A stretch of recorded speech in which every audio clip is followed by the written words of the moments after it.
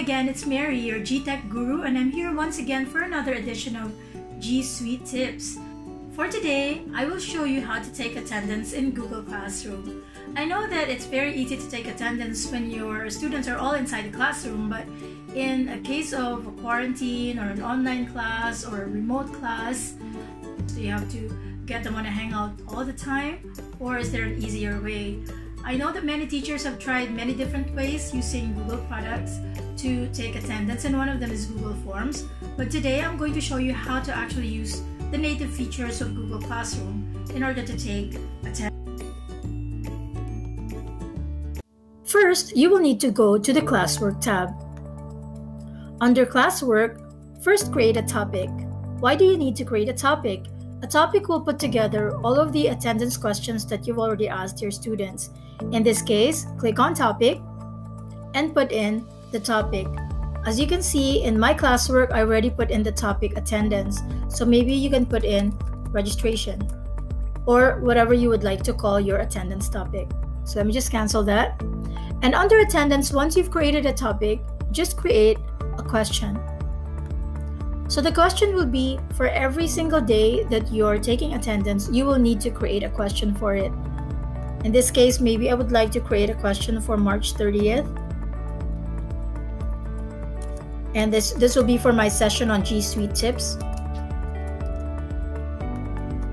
And don't forget to ask multiple choice or choose multiple choice as your option and put in, are you present? Under the options, put in the options yes and no. All right. And any additional instructions that you might want to put in here. Note that on the sidebar, you have a due date. It would be a good idea to put in the due date or the day on the day of the session. And for the topic, then you can put this under attendance. All right, so now you can ask your question. The good thing about this is that you can ask the question right away, or you can post this as a draft or schedule it to post on the day itself. That's one of the nice features of Google Classroom. Now let's take a look at what the student will see once you've already asked this question. Here is a view of a student. So let's say my student, his name is Thor. Yes, I have put in superhero names for my students. I can see here that I can now put in attendance for this, and let's say my answer is no, or I can click on the question as a student and I can click on no. I can put in a private comment. Let's say I will not be present or I cannot attend the session. I can put in not on Earth, currently in Asgard. All right, and then I can just post that and turn it in.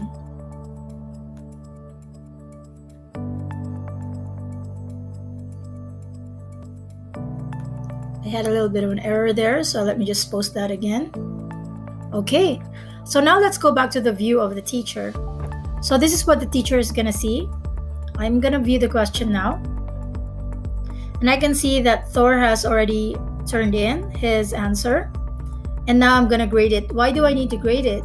This is so it's easier for you to put it all in a spreadsheet. We are going to be exporting this in a spreadsheet, so it would be better for us to grade it.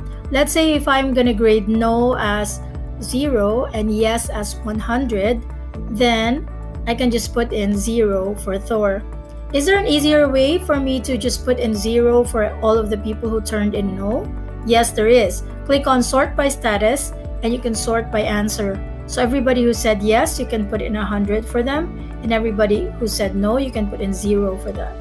So it would be easier for you to just put in the grades that you would like to put. Don't forget to return, because if you don't return, it will not show up in your grading sheet. So let's say I will return.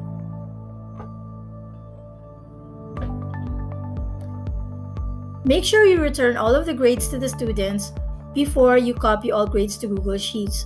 Otherwise, it will create copies of Google Sheets, like multiple copies of Google Sheets, and you wouldn't want that. So make sure to return everything first before you copy all grades. So I'm going to copy all grades to Google Sheets now. All right, as you can see in the Google Sheet, We can see here all of the answers, and now we can sort it from here, and we can do our data analytics from our spreadsheet. So that's it for today. That's how you take attendance using Google Classroom. And I hope you learned something new today. If you have any questions, all you have to do is to just email us here at contact@gtech.guru, or you can follow our YouTube channel as well at bit.ly/ytgtechguru. You can see it here, and that's how you can reach us to put in your comments and maybe tutorial suggestions in the future so we can help you out. So I hope to see you again next time. Thank you for watching. Bye.